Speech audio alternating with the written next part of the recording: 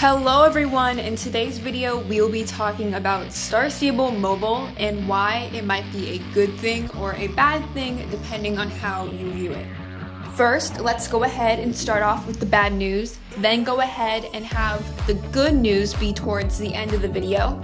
So for the bad news, that may be bad depending on how you view it, is that Star Stable Mobile is going to draw a younger audience to the game and more younger kids will play Star Stable. Now, with more younger kids joining the game, it can bring a lot of positives and a lot of negatives. Some of the positives would be with more younger kids joining, that makes it so Star Stable grows more, so it expands more. With that being said, hopefully more updates will come out. Hopefully Star Stable will actually start working on quest lines for the higher levels. Hopefully more development will happen within the game with a bigger audience. The negatives would be for the older players of the game, for the people that are older teenagers or could even possibly be younger adults. With a younger audience joining the game, it's gonna make the game very, very different than what it is now. How games work is they dedicate more of their time to the majority of the audience that they have. So for example, if younger players join Star Stable, more than likely they would dedicate more to the younger players of the game, giving us not so much realistic horses, more like those Jorvik wild horses that we used to have, which I forgot what they're called now, but more of those cartoony like horses with the different colors.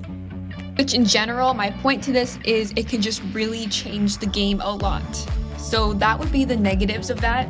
I would also just like to say that right now, recently actually, Star Stable just released Star Stable Mobile to the US, and they only have it for like iPhone or iPad. I don't have an iPhone, I have an Android, so I can't like access it. In the future, they should release Star Stable Mobile to Android phones, but right now it's just iPhone. So I had one of my club members help me with this part of the video. She actually filmed what Star Stable Mobile is like for me, so I can put this in the video. So thank you so much, Floppy, for doing that. Now some positives with Star Stable Mobile coming out. Well, one main positive is now you can literally play Star Stable anywhere you want. So like if you're traveling, you can still play the game on your phone, and you can pretty much like access it in any place, any location you want, because it's on your phone now. It's a lot easier to access. It's good if you're about to be late for like a club meeting, or if your computer crashed or something bad happened like that, you have a backup now. So that's definitely a positive. Another good positive would be for people who are like YouTubers or they run some type of social media involving Star Stable, is it is so much easier to film on your phone and like screen record than it is on your computer, because your computer is a lot more of a hassle to film things on than your phone is. So Star Stable Mobile coming to like the US, that's awesome for YouTubers that are here or anybody who like runs their own social media.